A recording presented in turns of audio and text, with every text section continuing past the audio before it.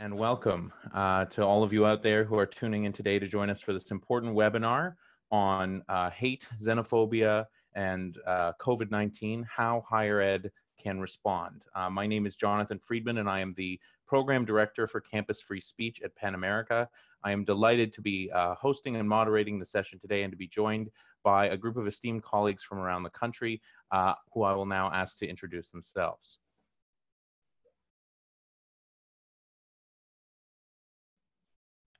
Maybe we'll go Jennifer, and then Wanda, and then Rickey, and then Miriam.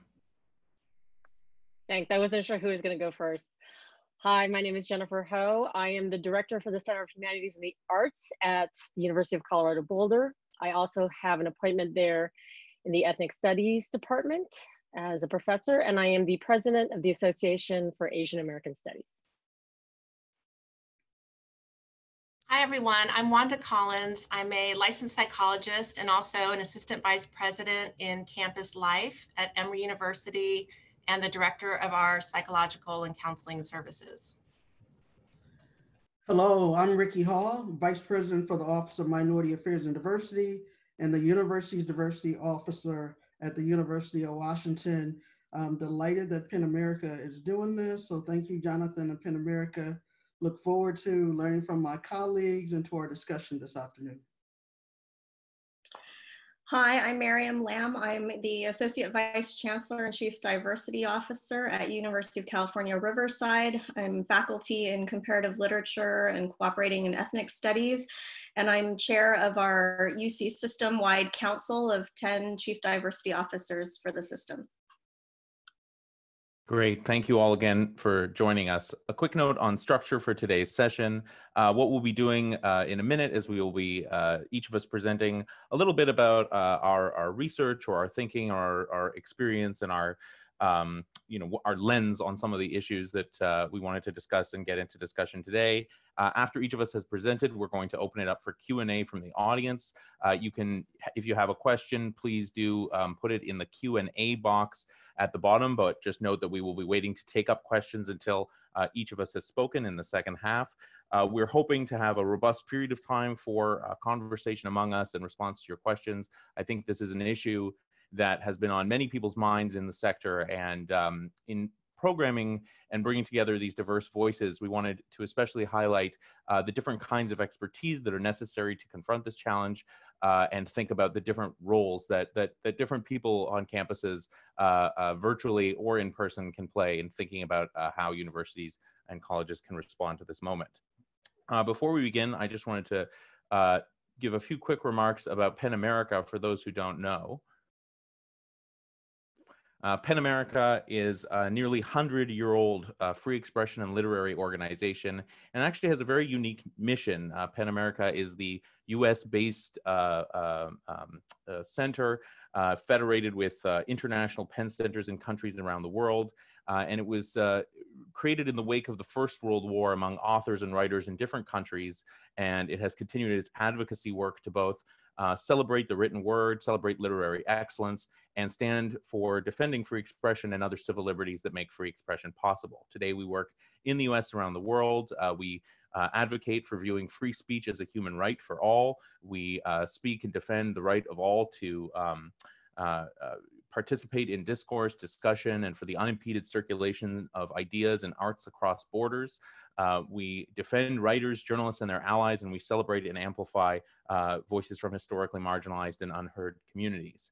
Now, all of that work takes place beyond higher ed, but in our particular division, we focus on how these issues play out on college campuses, and I'm sure many of you know that they have been very much in the news and very much on people's minds in higher education in recent years. We have tried to be a voice of a kind of open convener of conversation, a voice for reason and practical and principled ways that different administrators and faculty can respond to different situations that arise, whether they are in the classroom, in the residence hall, or in the quad, or really just about anywhere else, online increasingly too.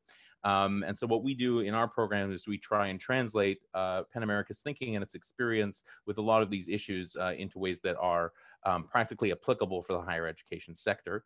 I want to just quickly point out our Campus Free Speech Guide, which has the URL at the bottom of the screen here, campusfreespeechguide.penn.org, that houses all of our unique advice with sections for faculty, administrators, and students. And if you haven't seen it before, I encourage you to please check it out. Now, finally, I will say that one of the things that is unique about PEN America, as well, is not only are we a free expression organization with a long-term commitment to these principles, but we also have, as part of our commitment and as part of our charter since 1948, a commitment of members of PEN America to dispel all hatreds. And that is a unique position to take as a free expression organization, where we have tried to find the right balance between issues of free speech, issues of hateful expression and bigotry in society, and think very much in terms of higher education, how the ideals of free speech and the ideals of diversity, equity, and inclusion can coexist on our campuses. So with that, I'm delighted to introduce our first speaker, Jennifer Ho, who's going to help us situate the current moment in terms of thinking about the racism and xenophobia that we've seen on the rise across society.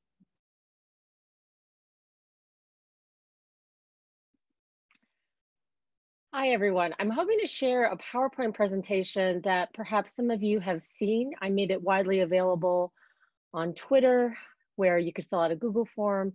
And I'm really fortunate that my university, the University of Colorado Boulder, has also created a website with a shareable PDF. So Jonathan, I'm not sure if I have screen share abilities, or if you or someone at PEN America can share. They should be there for you. If it's not working, we can adjust. Ah, I see it. Okay. Okay.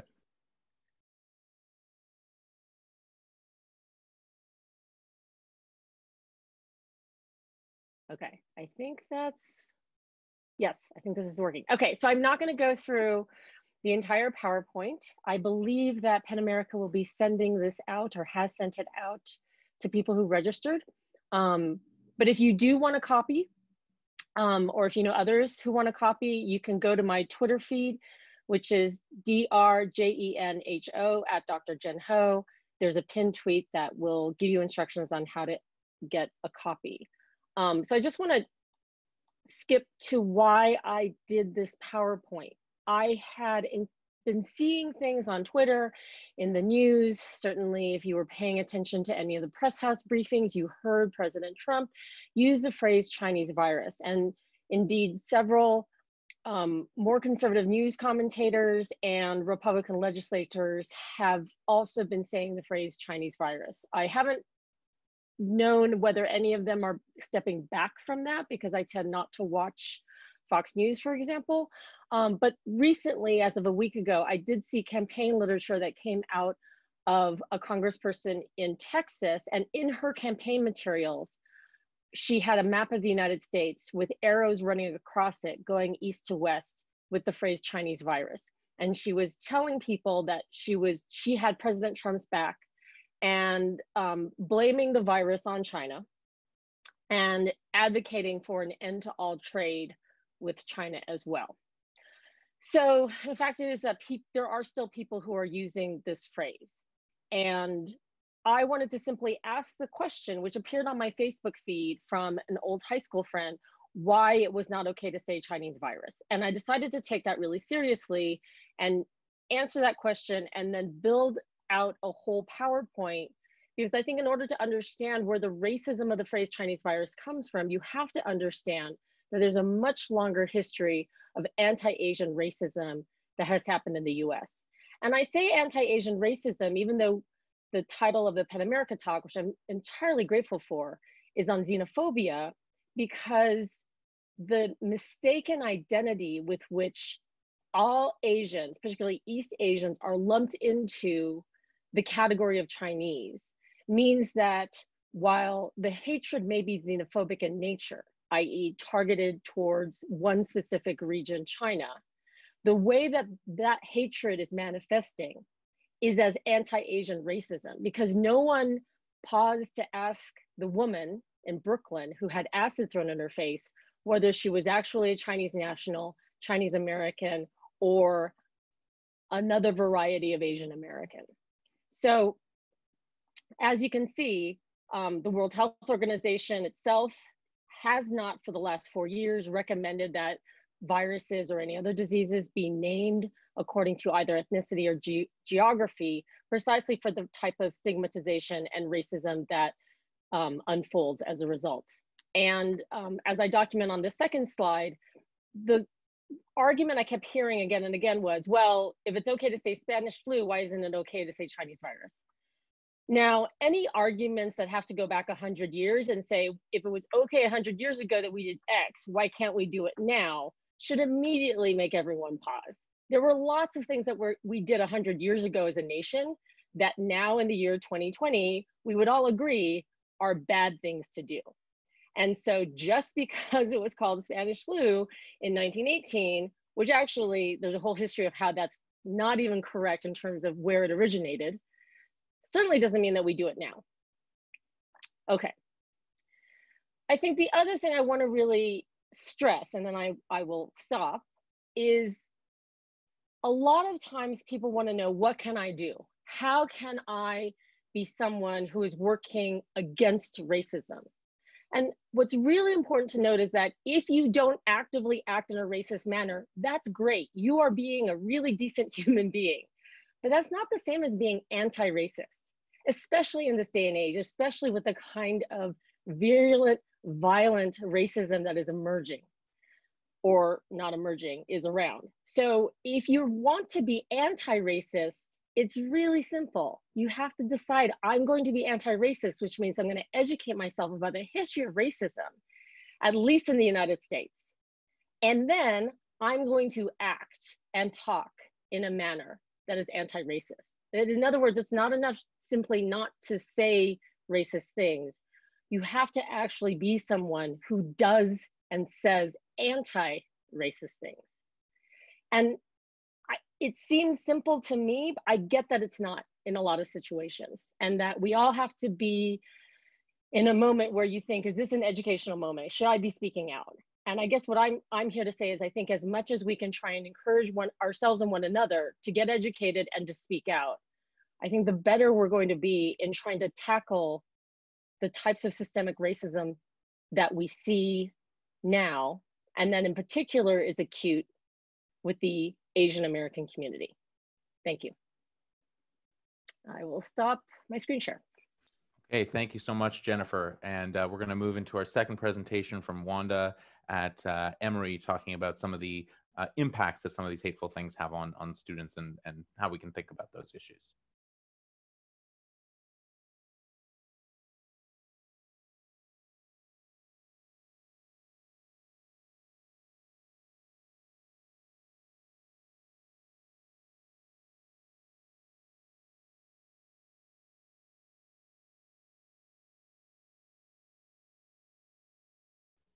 Oh, sorry, Wanda, you're still on mute. Okay, there. Can you see my slides okay? Yeah. Yeah, we can see them well. Okay, thank you. So I want to talk to you today from the perspective of my experience as a psychologist and as a therapist for the past 20 years. So to answer a few questions, the first is really about the intense stress that COVID-19 has on all of us and sort of the impact of that. And one of the things that we're experiencing is just a really heightened level of fear and uncertainty. For all of us. And whenever we feel afraid, and a good example of a way to think about this is if you're out hiking and you come around the corner and you see a bear on your path, your body is going to have a natural physiological reaction that's intended to promote your safety. So you're either going to fight the bear, you're going to run from the bear, or you're going to freeze. And that's an automatic reaction that we have. The other thing that happens for us psychologically is that we go into this mode of dichotomous thinking. And this is also intended to ensure our survival. So we start to categorize things in terms of safe or dangerous, good or bad. And in the case of people, we look at people in terms of in-group, out-group. And again, this is a mechanism that we all experience as a way of ensuring our safety. The issue with the current pandemic is that we're not actually able to see the object of our fear. And we don't know when the danger will end. So when we talk about a fear response, it's usually something that's happening over a discrete period of time. And then that fear stimulus, it ends, and your body sort of goes back to normal. But what's happening now is that these processes are amplified, and it tends to breed feelings of helplessness, anger, and resentment.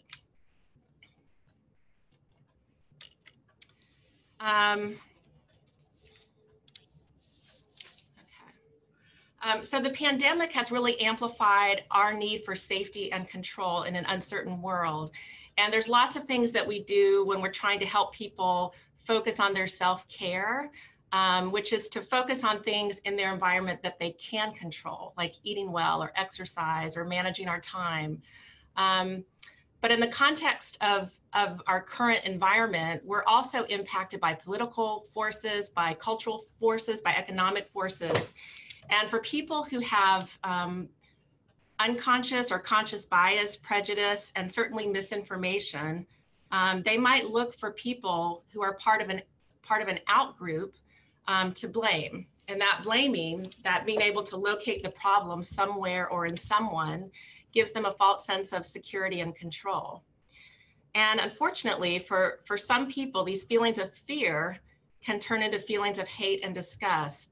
And part of that process involves dehumanization of others that allows a person to justify seeing people suffer and having that be okay, or actually causing harm to other people. And this hatred actually numbs our feelings of guilt and shame, and that reduces the psychological conflict. And when we don't have that psychological tension, we're more likely to engage in that type of behavior. In terms of the impact of hate and xenophobia on victims, one way to think about expressions of hate is that they're forms of verbal or physical abuse. And they're really meant to exert control, to silence people, and to instill fear in people. And we often think about this in the context of personal relationships or family violence, where you have one person who's the abuser. And in that kind of situation, the person who's being abused, or the people who are victims of that type of verbal or physical abuse, they know who their abuser is, and they can at least respond accordingly. But when you talk about xenophobia and racism, the person suffering has to deal with the fact that they're walking around knowing millions of people out there might also share these views and also have access to power. And this makes both the immediate circumstance that they're in and the larger world that they're in feel more dangerous. And research has actually shown that victims of violent hate crimes, as opposed to other types of violent crimes, are more likely to experience ongoing psychological distress. So that can be in terms of ongoing safety concerns, feelings of anger, or psychological conditions like depression, anxiety, or post-traumatic stress disorder. And for the rest of us who may not have actually experienced this type of verbal or physical abuse, watching people with whom we identify that have similar identities, watching this happen to them can also increase our own fear and lower self-esteem. So if you're confronted with someone who is acting in a racist or xenophobic way, some things you can do to be helpful. If someone is being victimized, probably the most important thing you can do is try and support that person's immediate physical and emotional safety. And that might happen through distraction, helping the person get out of the situation, intervening if it feels comfortable for you to do that. And one buffer against the negative psychological impact of hate and xenophobia is to have people speak up. So even if you don't know what to say, a simple statement of dissent, I disagree with you, or of concern, asking the person who's being victimized if they're okay, checking in with them, can be really helpful. Because if you're silent, that person can end up sort of questioning their reality. And so it's very grounding for a person to have other people around them confirming that whatever happened to them was wrong. If someone's in a rage, it's probably not helpful in terms of changing their perspective to argue with them. It's sort of like arguing with someone who's drunk. But that said, there may be times where the most appropriate thing to do is to intervene or to say something. And if you have a relationship with someone who holds these types of views, it can be really helpful to try and engage them in a conversation from a space of curiosity and really trying to understand their concerns, because what we're trying to do is open up the potential for them to think about the situation differently, become more educated, and maybe change their perspective. One of the things that often happens on social media is somebody will post something that is hateful or distasteful, and people will respond with strong counter arguments, which is not to say that they shouldn't do that, but often what happens, especially in a public forum, is if somebody feels ashamed or that they're being shamed, they will double down in order to sort of save face and protect their ego. So having a private conversation with somebody can be a lot more effective. And then finally, in terms of helping people shift their attitude, the research has shown that reducing fear can help people sort of expand their thinking and expand their possibility. So if you remember when we talked about the bear, sort of you're out hiking, you come around the corner and you see the bear. When people are in that fear response, they tend to have very sort of concrete black and white thinking. So if we can reduce people's fears, then there's the potential for them to think more flexibly about what's happening in their environment and the information they're confronted with. And similarly, promoting empathy, helping people see that we're in this shared humanity, that we're all part of the human condition, is a foundation for promoting mutual respect, which is an important step in reducing racism and xenophobia. So the topic can get kind of heavy when we think about everything that's happening in the news, but we also see every day in the news sort of the best versions of humanity. And I like to remind myself that we're all on a journey, and from a racial identity development perspective, that we're at different places on the path, and that we all have the capacity to grow and change and be more compassionate towards others. I would say most of us, because for some people who are antisocial, I would say that that's probably not the case. But for most of us, there's an opportunity to change and grow. And then I have a picture on the screen of Congressman John Lewis, who's one of my heroes in the world. And he was involved in an incident in the freedom rides back in the 1960s, where he was approached by a Klansman, a group of Klansmen who beat him severely. But this Klansman felt regret for his behavior, and he started to change his perspective. And over the course of several decades later, he actually reached out to John Lewis to apologize for his behavior and to ask for forgiveness, which Mr. Lewis granted. So this is a story that I always think about that gives me hope when I start to think about some of the negative things that are happening in the world, because I think it's a situation where someone who seemed pretty impossible or incapable of changing their perspective was able to do that, and there was a space of reconciliation. So I'll stop there. Thanks, Wanda, very much, and to Jennifer again as well.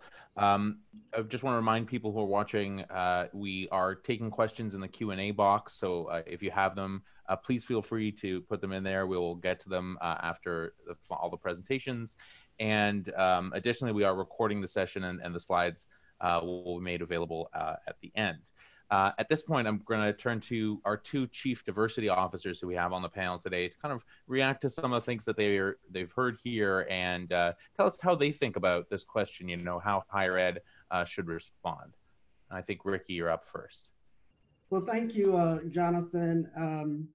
And certainly what my colleagues shared was enlightening. And especially, I was thinking about what Jennifer was saying, and I talk about this a lot too, about being an anti-racist and the importance of acting. And so that notion of speaking and acting was so important. And then also really what Wanda was saying resonated with me, because I really am a big fan of John A. Powell's work on bonding, bridging, and breaking. And John Powell, as he notes that when people are fearful, it's easy for them to turn to breaking. And this is especially true when those in leadership positions are actively working to divide and are playing on fears, and it's easy to place blame on the other. And so we know that this pandemic has many of us fearful, many of us afraid. And so this is a time where people are turning to others.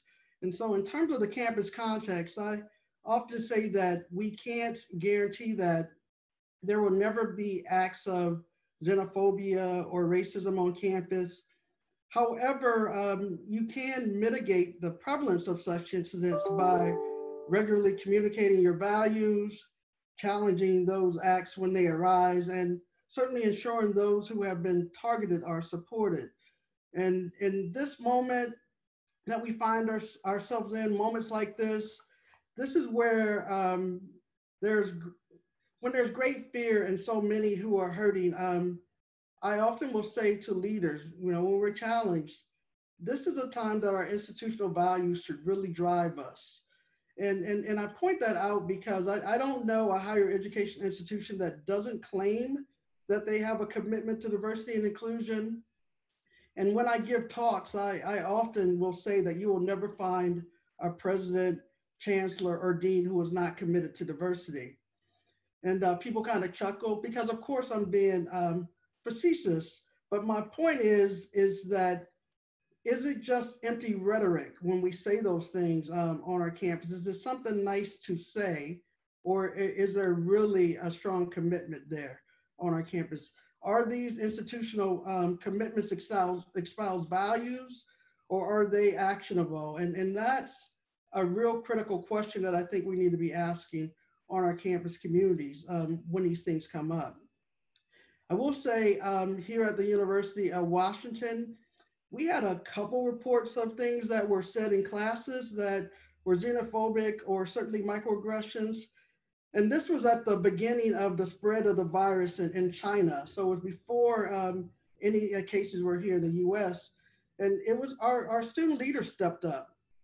First, the director of our diversity efforts for our student government, which here is called the Associated Students of the University of Washington.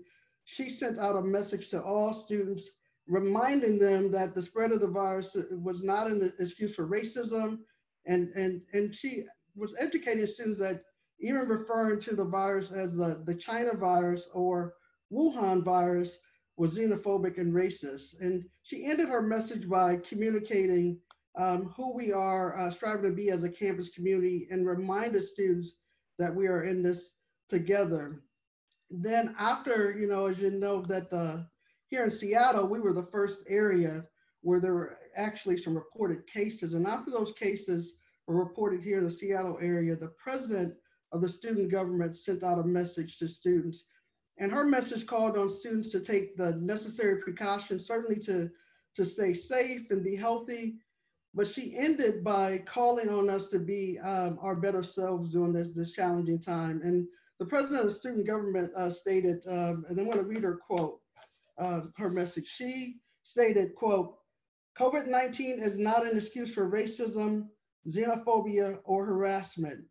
Show empathy, kindness, and support to one another as our community deals with COVID-19. So the president of the university and the student leaders here at the University of Washington set the tone for how we would respond to this pandemic at our university. And their constant messaging about being in this together certainly resonated with me and most across the campus community. And I think that's why we've had so few cases of xenophobia and acts of discrimination tied to COVID-19. And I'll end my remarks there. Thanks so much, Rickey. So now we'll turn to Miriam from the University of California, Riverside. Same question, how should higher ed respond? Yeah, thanks. I was reading the questions in the chat box as I was listening to Rickey, and they're really great questions too. So I hope we get a chance to talk about that. And I hope to, I'm sorry if I'm going to come off as the institutional tool of the group, but I am having to triage a lot of this from the administrative side of things. And so a lot of my comments will be sort of what has UCR and the UC system been trying to do to navigate some of these issues. Personally, the first I was concerned about it was seeing reports of different Asians getting beat up, and a colleague of mine, Ruha Benjamin, who's African American at Princeton, she was getting Zoom bombed with her children spaces. And so we already, of course, had a sense that it was bigger than anti-Chinese, bigger than yellow peril, again, anti-Asian, that it was, as you know, xenophobia, hate forms of discrimination are often tied to socioeconomic reasons, tied to other forms of justification to exploit other forms of injustice. And so we were already sort of thinking about those things when the COVID-19 and social distancing and stuff really ramped up. And so on our campus, our student affairs division, like Rickey was saying, our associate vice chancellor and dean of students over there really did want to send out messaging that wasn't just reactionary, that wasn't a response to these things that were happening, but wanted to kind of get ahead with messaging about how we understand student pressures, anxieties, that they're returning to their homes, are different domestic situations with the lack of student support services, counseling and psychological services, different ethnic, gender, race, sexuality facing student programs that they see as their alternative family on campus, right? That was a safe space for them, free from different forms of discrimination, hate, and xenophobia. And so for them to lose that is already a very anxiety producing moment. And so she sent out messaging of that sort as well, co-signed with our chief diversity officer. And then along with that, I think there needed to be very consistent messaging from all the senior administrators, right? From the chancellor and provosts to the Senate faculty chair, right? To a student and staff facing communications, really ensuring that as an institution, we are adhering to our principles of community and respect and such, especially and more so during extreme circumstances than, you know, during our everyday forms of social, political, and institutional discrimination, right?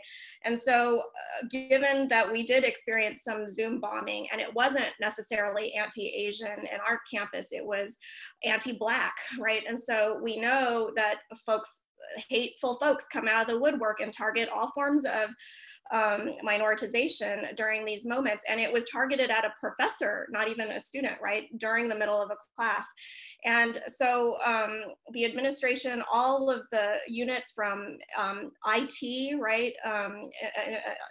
Technology, undergrad education, academic affairs, our centers for teaching and learning really got right on it, not only to investigate, is this a hacker, is it a student, where is it coming from, and referring those to student conduct if it is internal, referring it to investigation. You know, the FBI has guidance out on Zoom bombing right now, and so making use of those kinds of mechanisms, and then all of the IT and academic affairs staff really working with our faculty and grad instructors on how you add security measures to your Zoom, how you add passwords to student participants, how you do all of this. And I have to say the faculty and grad students and everyone have been great, including our students.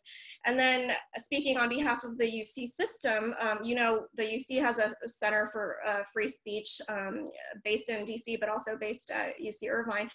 And as a system, we also felt as a council of chief diversity officers that we needed to send out some guidance also because the you know, very public uses of the Chinese virus and such by political leaders and such. But well, I don't know if I'll say leaders, but so we put out some guidance that's on the Office of the President website regarding how do you behave more respectfully and conscientiously during these kinds of climates.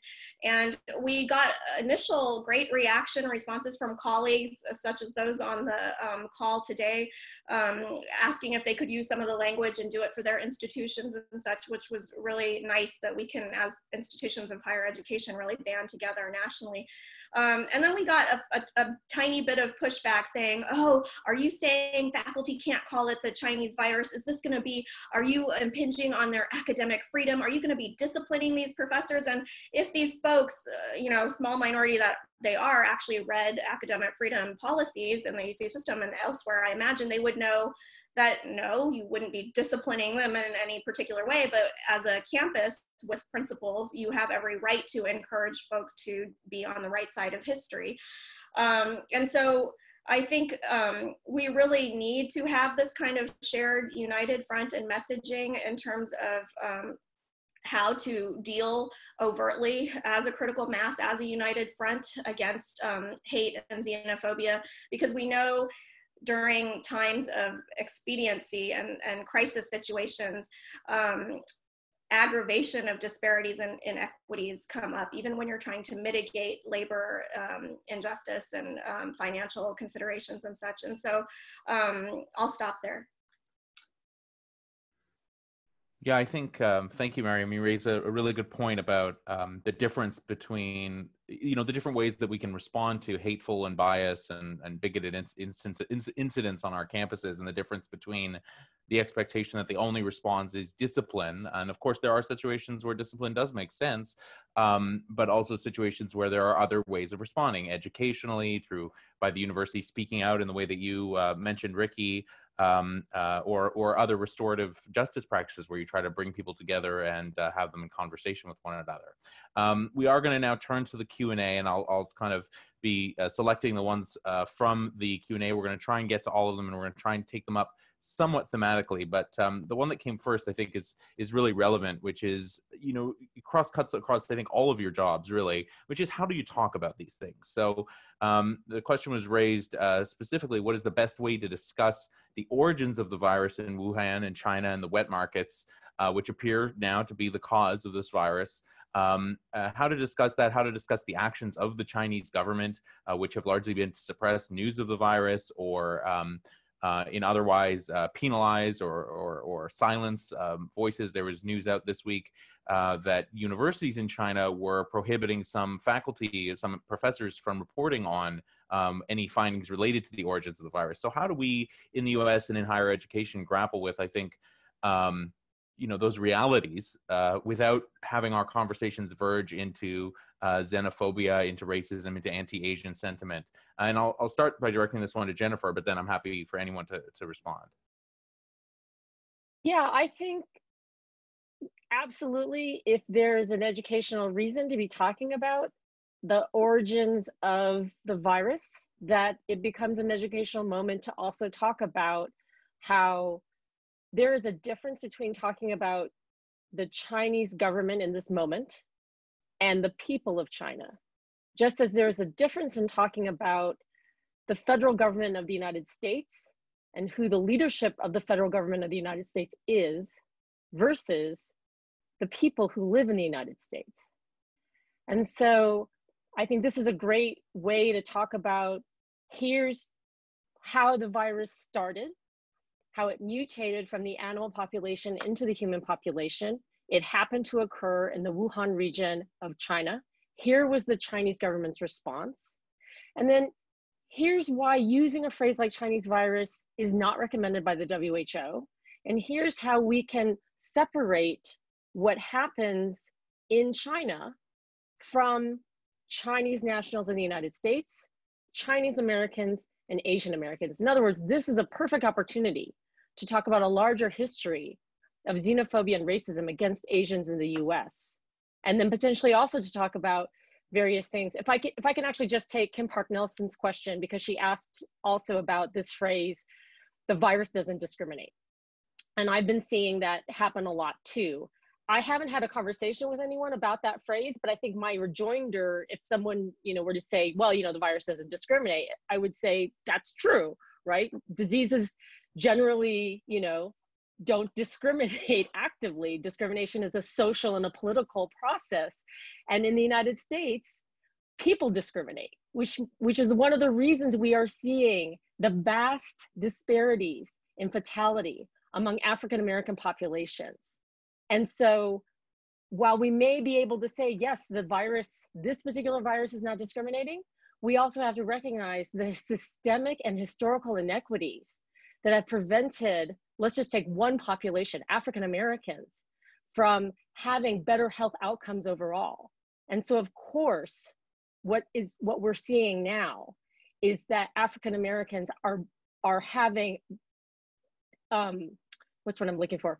A disproportionate number of fatalities relative to the population, which I think points out that there is clearly racial discrimination and inequity happening among African Americans in the United States.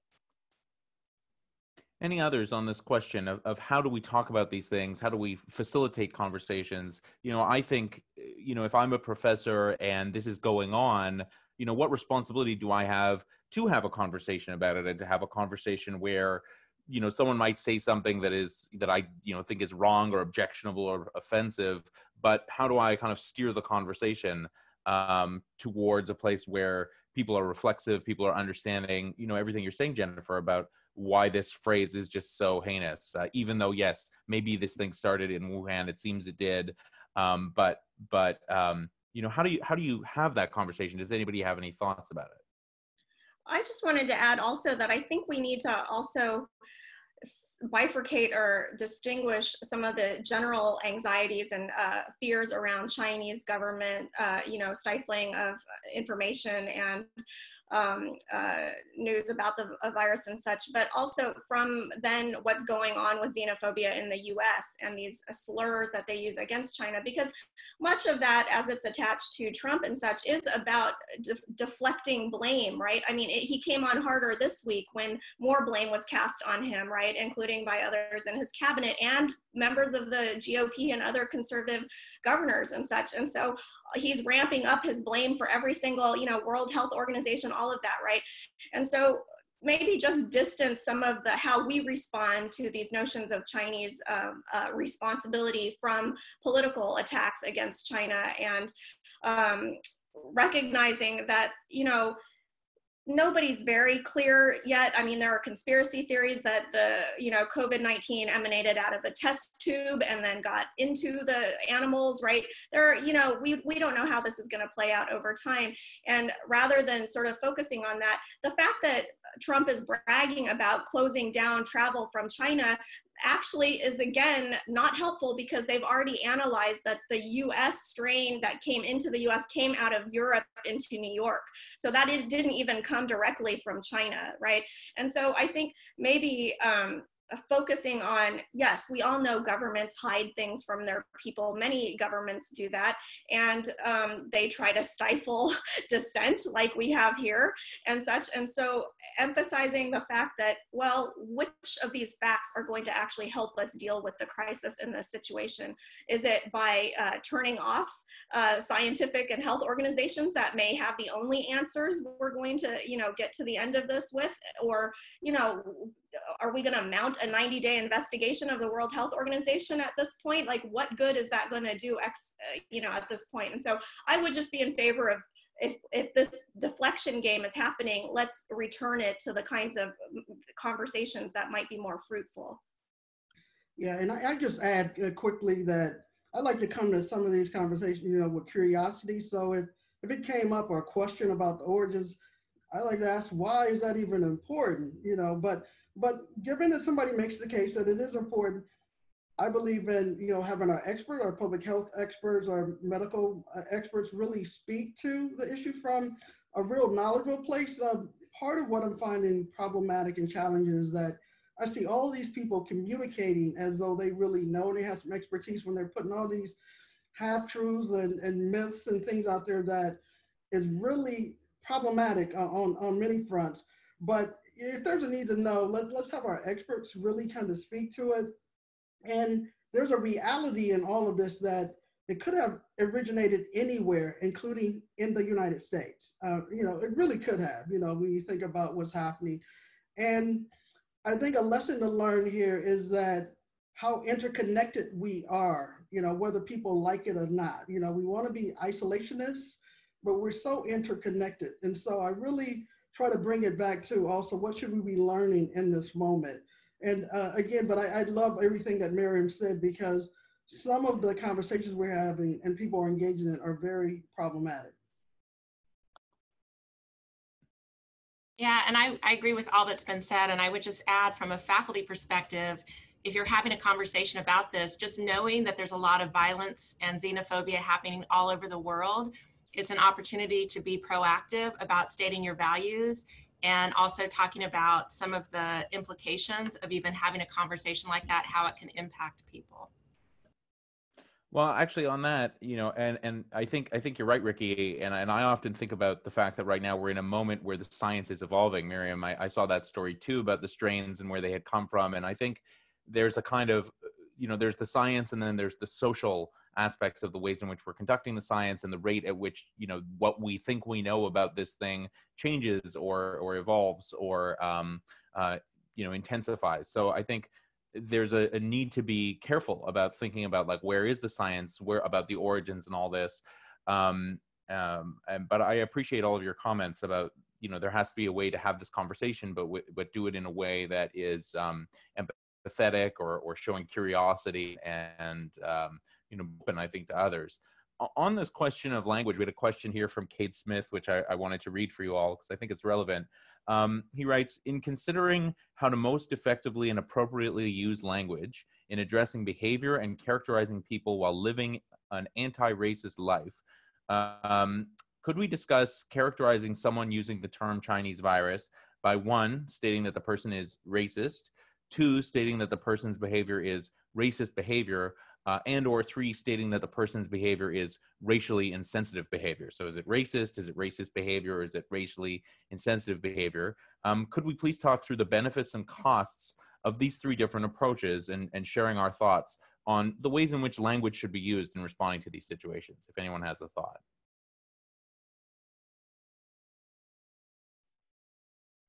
Jennifer, go first, because mine is a bit facetious. No, you go first, Miriam. I felt like I talked first before. No, I was just gonna reference Real Housewives of Dallas Bravo TV show reference in their reunion, their last reunion part 2, where everyone called Leanne a racist because she kept calling one of the other participants using Mexican slurs against Mexicans and such. And they all had different opinions. Many of them, oh, she's human, but she says things that are problematic. And yes, those statements are racialized. And yes. And then some of the other members said, well, at the end of the day, you are what you say. And so I think there are different ways you can come at this. I don't think it's ever helpful to say, you're racist, because we know from how to deal with microaggressions in the classroom and at department meetings, that's not the way to go, to put people on defensive right away, but to also then unpack how horribly offensive and disgusting it was from other folks in the room and how it makes everyone uncomfortable and actually silences conversation, drawing out some of the problematic effects of using such racist language. So what I was going to share is that when I teach any kind of ethnic American critical race theory, which basically means whenever I teach, I tell students that the only word they can't use for the duration of my class is they cannot say racist, in other words, in its adjectival form. And what they especially can't do is stand up and point a finger at another student and say, what you just said was racist, that's racist, you're a racist, et cetera, et cetera. And I'm really clear when I explain to students why this rule is in place. It's not for me to say people can't be racist, because of course we know people can be racist.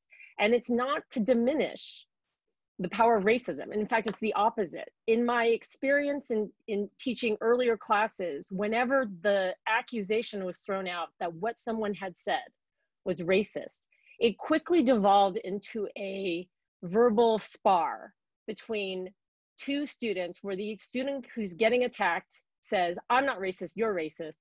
And then the original point is entirely lost. And so, the first thing is, is saying Chinese virus racist? Yes, it is. Is it important for me to say that to someone, like, you're being racist and using the phrase Chinese virus? No.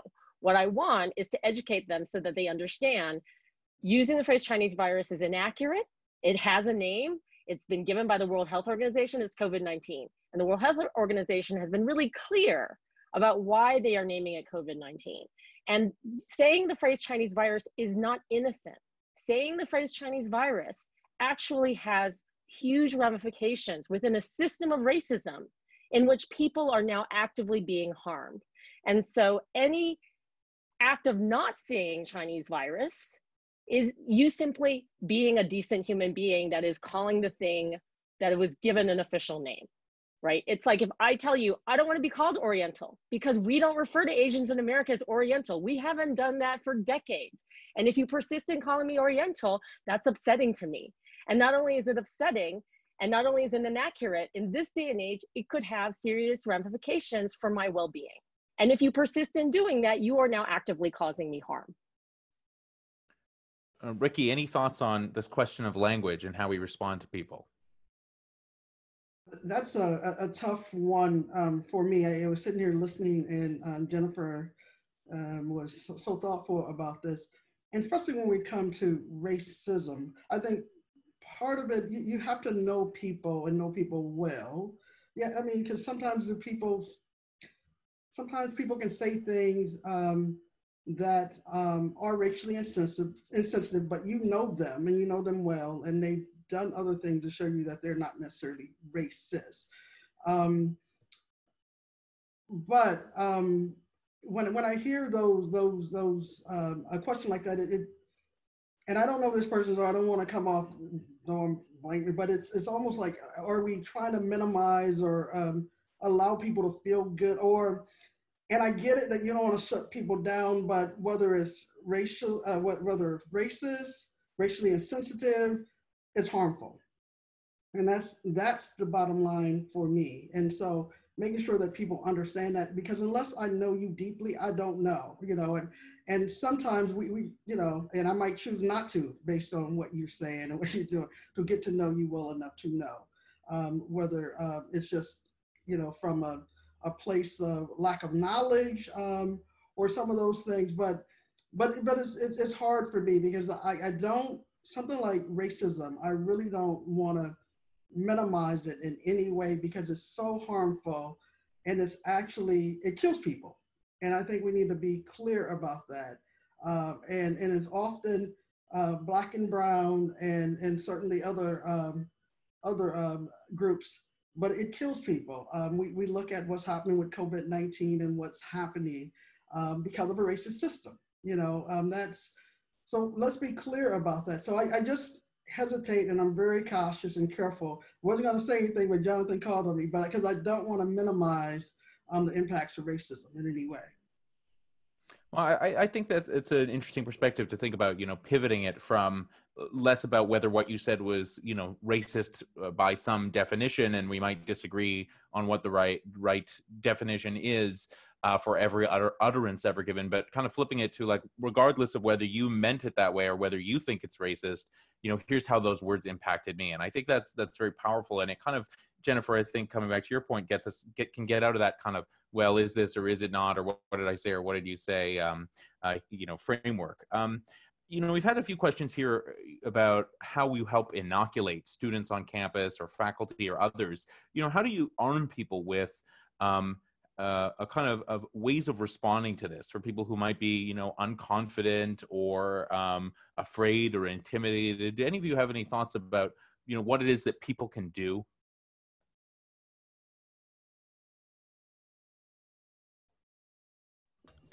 Well, when we do, I'm sorry, go ahead. You go first, Rick. You go ahead. I already muted. Well, for me, always, I begin with education and training. I think we got to do our own self-work so that we can learn. So I was like, in order to do better, you got to know better. And so we have to do our own self-work. And as institutions, we also got to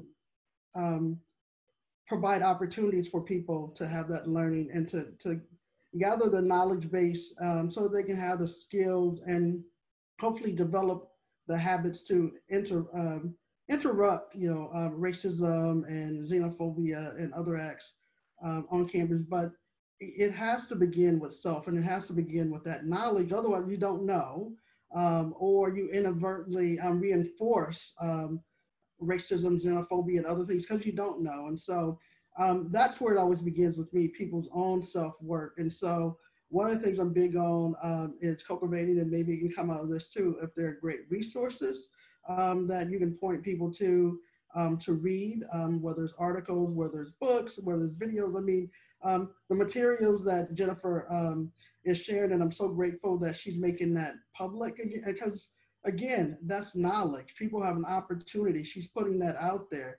People can go through. She's open. You can ask her questions, you know, if you don't understand why.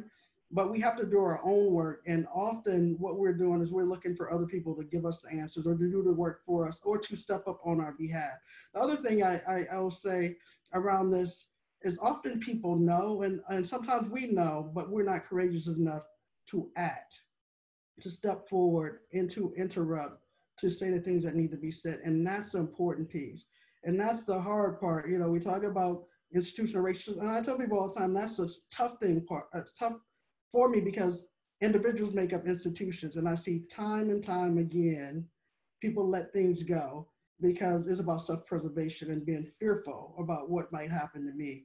As long as that's the case, these issues will continue to exist and be prevalent on our campuses. Yeah, I was just going to say, when I think it really matters if the statements they're making, you can tell if they're coming from bad intentions or if they are just subconscious and they're not realizing how offensive what they're saying is. And so when we do faculty trainings around unconscious bias and such, we often have the faculty do interactive work and say, okay, somebody has made this statement.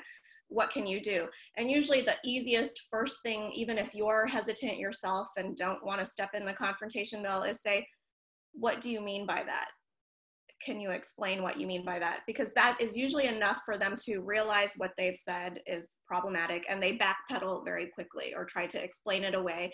But in their explaining away, it actually gives you more content to actually talk and discuss and process through it, right?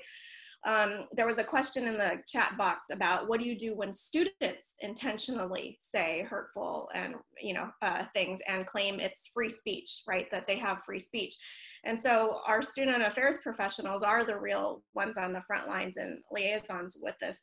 And I think even with, I've noticed what a lot of them do is they sort of sit down with the students and say, what was your intended outcome? What was the goal you were hoping to achieve by making these statements or wearing that MAGA hat or doing these kinds of things, right? And so for them to then have to articulate what their goal was, and then as the student affairs professional, you helping them seeing, well, how could you have done this more effectively? Or what is really, upsetting 85% of your student peer group, the most effective way of getting to this outcome, right? Or could we have done a town hall? Could we have created some other programming for students as a whole, right? You could have been a panelist or roundtable, right? And so I think our job as the professionals is to guide them towards better ways of having the same conversations, right? Wanda, Jennifer, any comments? I have some comments. So Wanda, do you want to go ahead first? I agree with what other people have saying. I think talking about the personal impact of someone's behavior, often if someone's entrenched in their perspective, we want to start to change their hearts in order to change their minds. And so helping them understand the emotional impact of what they're doing. But as Miriam was saying, the context is so important, because if someone is saying something just to be provocative, just to get a reaction, it may be that the most appropriate thing to do is not to try and engage them to change their mind, but to say something because the other people in the classroom or around them are impacted. And to be silent is to participate in a gaslighting experience where they're questioning their sense of reality. So sometimes, even if you don't know what to say, just commenting that I'm not sure what to say, but that really bothered me, or I worry about how that impacted other people, can be really helpful. And I think it's important to keep in mind that if you're not immersed in a community, you may not know the amount of violence that's happening. If it's not being covered in the news, There are people that are just not aware. And so we are educators, right? We have an opportunity to educate people and to point people into places where they can educate themselves, as Rickey was saying. I really echo what all of my colleagues are saying. And the only thing I just want to add two things. One, it truly matters. I want to really reinforce what Wanda just said. It truly matters how we show up as educators in and out of the classroom, on and off campus, because there are other people who are listening and watching and observing and taking their cues from anyone they perceive in a leadership position. I think we're starved for real leadership in this country. And I certainly know that in my localized community, the university here in Boulder is a place where people are looking for leadership out of the pandemic. And the second thing is, no one is born an anti-racist educator. No one's born a social justice warrior. We all had to learn these things and practice these things. So being anti-racist is it's a muscle, right? So it's starting small. It's first educating yourself about the history of racism in the US, and then practicing having conversations as simple as when someone says something racist, to simply say, I don't agree with that, or it offends me, or when I hear you say that, I hear a racist statement. And I think using I statements are useful so that you're not necessarily putting the blame and calling someone racist, but you're standing up for yourself and you're saying, this is not okay. And I think the more people practice that, the more comfortable you get going from, I disagree with that, to, there's a whole history of racism embedded in this one comment. And if you're open, I'd love to share what I know, and we can have a conversation about this.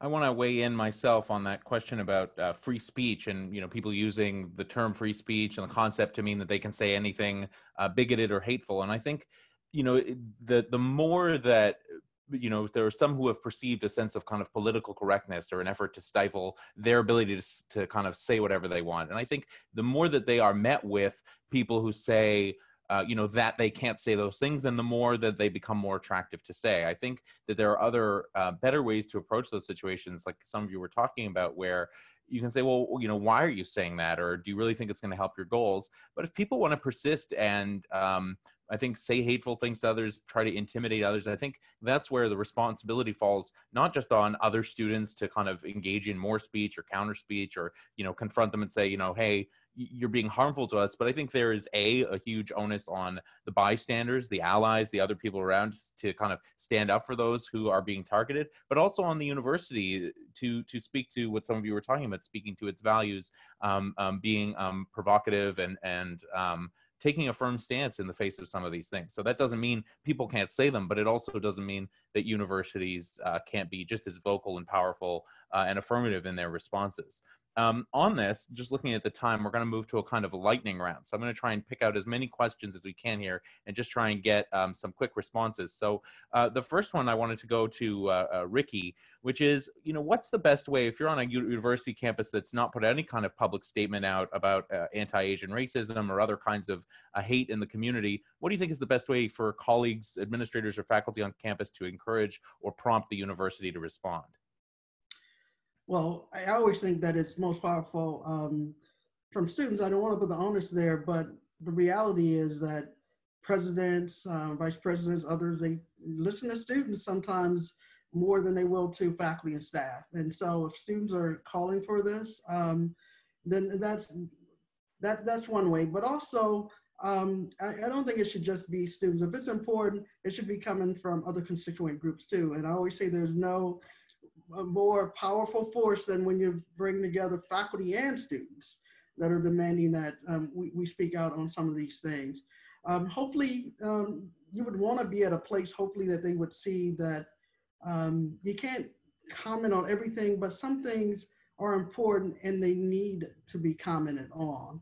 And hopefully that you have good communication folks who understand that, but also it's about leadership. And it's hard because I've been at a variety of different institutions, and I can say here, sometimes I'm thinking about, should I reach out? I'm going back in my head, back and forth in my head, whether I should reach out to the president about some statement.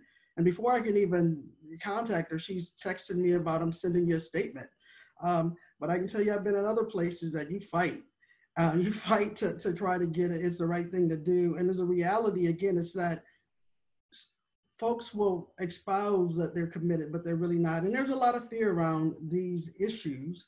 And that, and often, you know, I was at one place, you know, I'd fight. And then, you know, almost all the institutions around the country would come out with a statement. And then, of course, then 4 days later, here we go. So sometimes it's just a reality of your environment. Knowing that doesn't mean that you don't stop, that you don't try. But I think when you're in those situations and settings, then you try to figure out other ways to, you know, make your own statements. You know, I'd make the statements with student groups or those that are connected to me. And I ask other administrators and others to support, because people need that. And sometimes, unfortunately, that university leadership, and I hesitate to even say leadership sometimes, but those in positions of leadership at universities and in colleges sometimes won't make those statements. Can I just add a very concrete tip, because I recognize it came from a colleague of mine and Jennifer's, and often administrators are more than happy to put out statements, but they don't have the bandwidth or knowledge to actually craft them themselves. And sometimes the university communications folks don't always have that expertise. So for you all who do have that language skill set, draft it up, have a few colleagues sign on, and then send it to your UConn people, send it to your student affairs, send it to your senior cabinet, and I guarantee you they would probably jump on the bandwagon. Thanks for adding. Oh, Jennifer, yeah, please. Yeah, just really quickly, on the PowerPoint slide, I shared the statement by the Association for Asian American Studies. And I think if you just at minimum want to have your university linked to that, it'd be better for them to create their own statement. Yale's University's American Studies program just came out with a statement that linked to both the Asian Studies Association statement as well as the AAAS statement.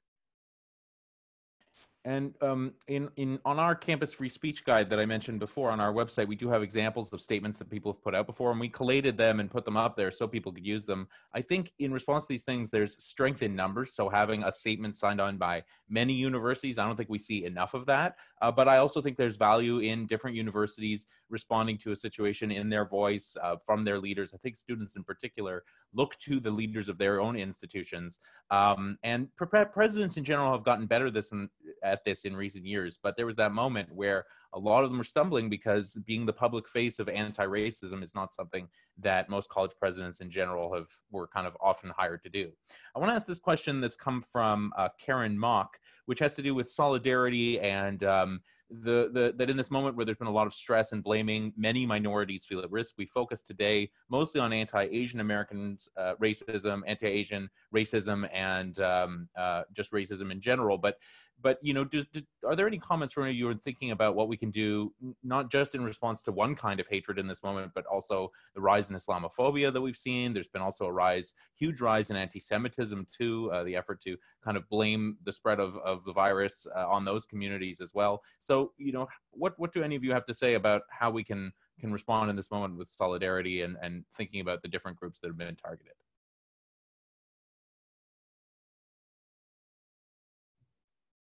I think if you're going to show up and be if you're going to show up for racism, you have to show up for all racism. And if you're going to show up for social justice, it's intersectional. So we're focusing really specifically on xenophobia and racism. And I certainly don't mean that everyone has to take on the weight of every single ism, but you can't just show up and say, let's just take me as an example. I can't just show up and say, as a Chinese American, I'm directly impacted by this. And so of course I care about the xenophobia against people from China or Chinese Americans. I care about this because I care about human beings. And so I care about the fact that the fatality rates for African Americans are higher. I care about the responses in indigenous communities and the lack of resources among American Indian communities in the United States. I care about deeply the rhetoric that's coming out of this White House about borders, because I am acutely aware of the fact that there are children who are still locked in cages who are now imperiled further because of the pandemic. And all of it is intertwined in a history of white supremacy and institutional racism. So I think if you're going to show up for Asian Americans right now because of the way that they've been attacked related to COVID-19, that's wonderful. I also think everyone has a responsibility to understand the systemic nature of racism in the United States and really stand up for all forms of systemic racism. Yeah, I was just going to add that if xenophobia is anything, it's also extremely anti-immigrant. So you had these memes of cartoon characters where the folks on the Mexico were saying, oh, you can build that wall now because there were more cases on the US side than on the Mexico side, right? And so just to kind of turn it on its end, and we know that a lot of the spread is from congregations that are not Islamic, or, you know, only they're very much Christian, they're very much, you know, pan-religious. So I think, again, pointing to the facts of the experience and the realities we're facing on the ground are very helpful ways to address some of the forms of discrimination we're seeing too. And also to keep in mind that systemic racism persists because systems divide minority groups and pit us against each other. And so it really is important to be good allies, to be good bystanders, and to care about issues that affect all people. We've also had a few questions here about how higher education can use this moment. And I often think of it in terms of what is the responsibility of higher education as a sector, you know, faculty across the universities, presidents, student affairs, and others, diversity officers. So, you know, do any of you have any ideas of ways that we can use this moment for a broader impact to kind of fight back against some of the things that people have mentioned here? One, Asian Americans being seen as quote unquote perpetual immigrants, you know, this notion that you don't belong here, you're not quite fully American in some way. Other questions on here about the Trump administration and the ways that even in its most recent anti-Biden campaign ad was kind of conflating Asian, you know, China as a government and Asian Americans from here, and other ways that higher education can kind of use this moment on a more public level to promote this kind of anti-racist cause that we've been talking about.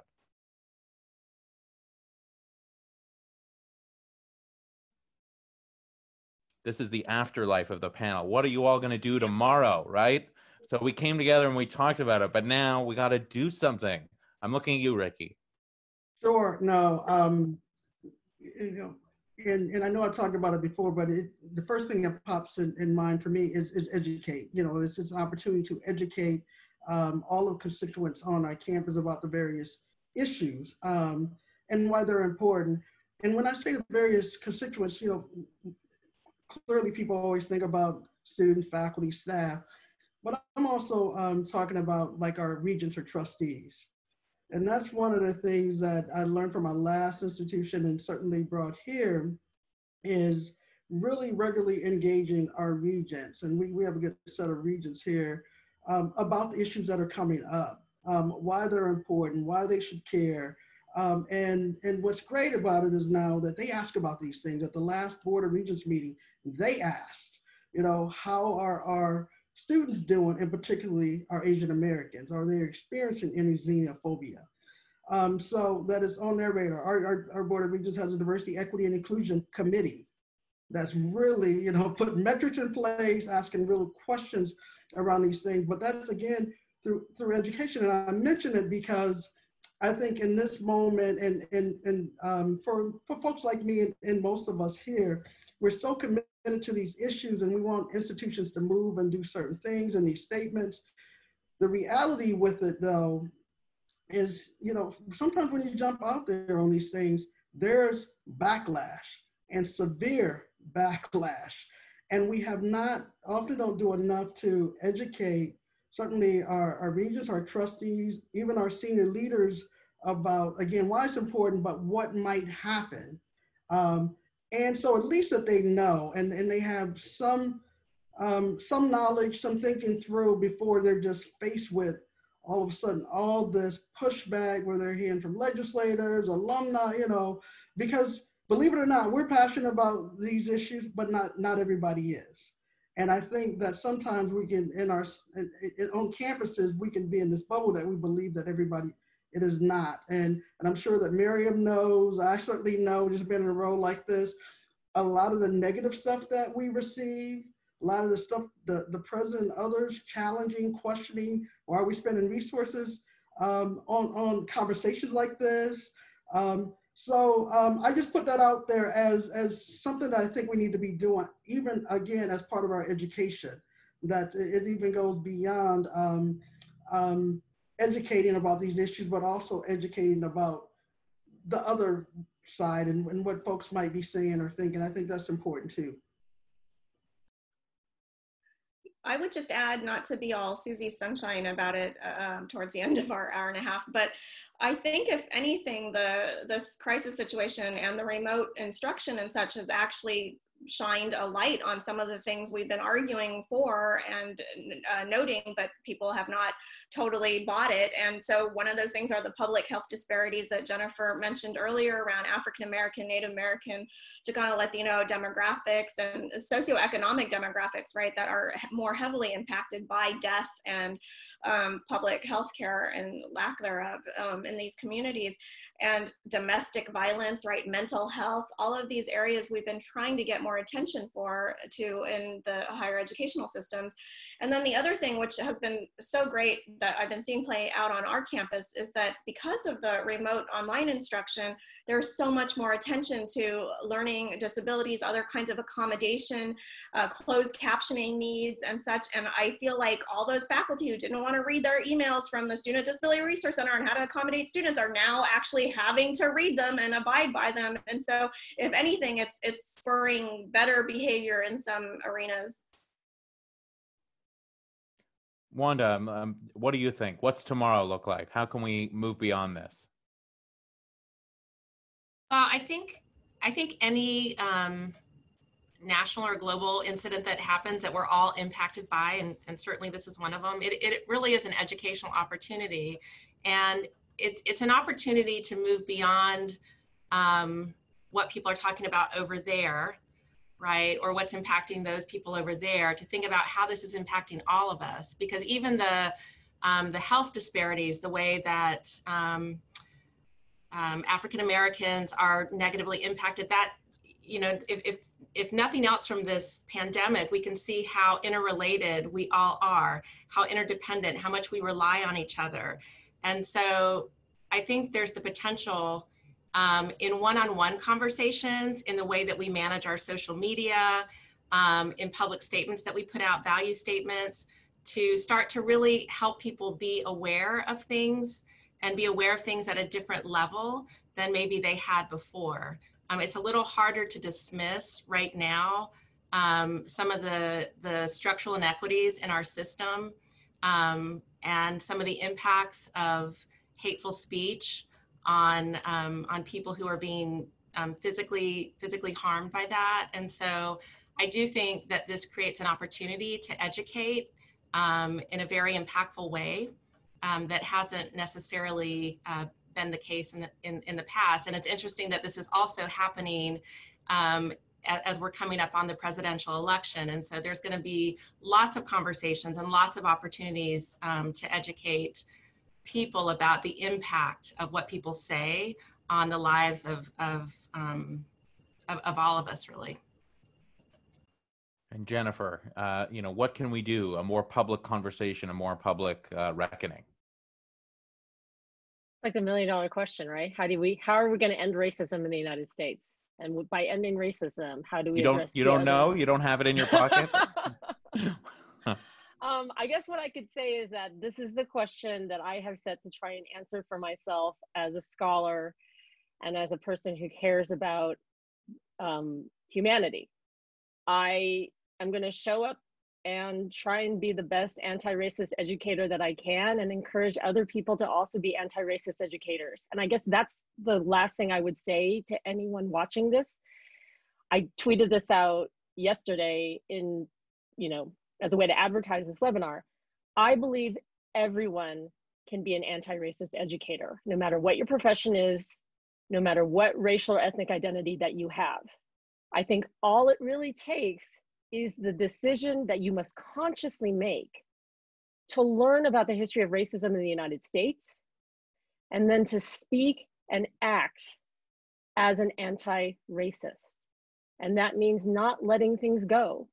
It's not good enough just to not actively be racist yourself. You have to actively be anti-racist. And I'll try and figure out a way to say that in as many different ways as possible to as wide an audience as I can get. Well, thank you for that. And we are out of time. I want to thank everyone out there who stayed with us the whole time and join me in thanking our great 4 panelists today. This has been the second webinar in a series that we've done at Penn.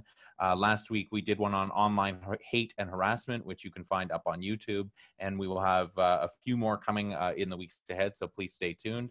And just finally, you know, thank you so much. I think this is such a vital issue, and I hope to continue the conversation. If anyone has ideas or topics that you would like us to address in an upcoming webinar, please feel free to shoot us an email at campusfreespeech@penn.org. And I'll just close by putting up our social information if you want to follow us or support our work. And just please join me again in thanking our great panelists for such an important conversation. Thank you. Thanks to all the great questions too. Absolutely.